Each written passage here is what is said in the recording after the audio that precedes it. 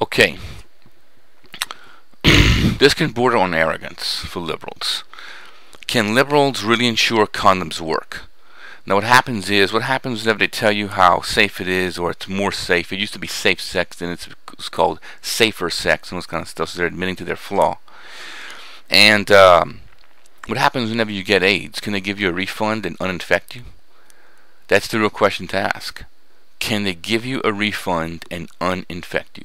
See, when you go to Walmart and you buy a radio, you come back home and the radio doesn't work.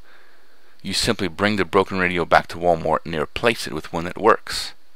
And then you got your working radio. Liberals tell you that you're safe or safer with condoms to have sex with someone who might have AIDS. And so, you get AIDS, can they give you a refund and uninfect you? That's the question to ask. They're guaranteeing a product they can't back up. I mean, that's what's really going on here. I got into it with a liberal in one of my other videos about the chances of getting AIDS. Your chances of getting AIDS are remote because you look at the people who have AIDS in America in the minority, and then it's possible, as I've been told, to have sex with someone with AIDS, and you're not guaranteed to get it, or that might be outdated information, but as I remember in some research. Yeah, if you only plan to have sex one time in your life, but every time you have sex the odds go up.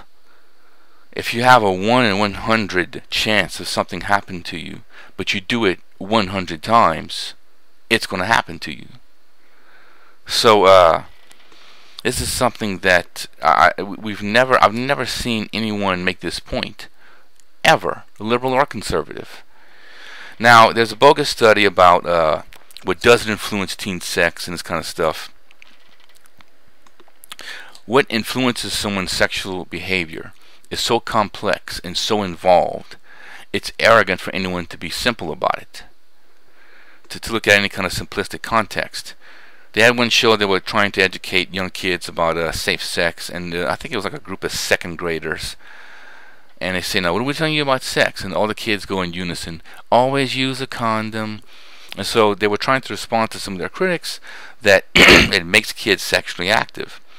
So they asked the second graders, is this making you want to have sex? And they all shake their head no. Wait a minute. Whoa. You are going to ask a second grader to psychoanalyze themselves at that given point and expect to have accurate results? It's far more complex than that. It's far more than just some outright conscious process. And finally, I've made this point. I'm not going to go to a bunch of white kids and say, I never want you to lynch a black man, but here's the noose. It doesn't work that way. It doesn't work with something racist. It doesn't work with condoms. You don't say that teen sex or premarital sex is wrong, but here's the condom. It's don't use a condom, get AIDS, and die. A little bit of a harsher message, okay? Gets the point across.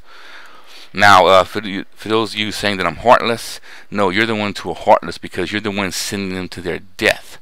Because you can't prove that once you start allowing sex that more of it happens in society. Because whenever you relax morality, more boinking happens.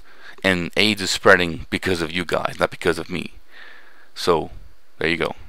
Flame me at your will. I'll ignore what you say anyway.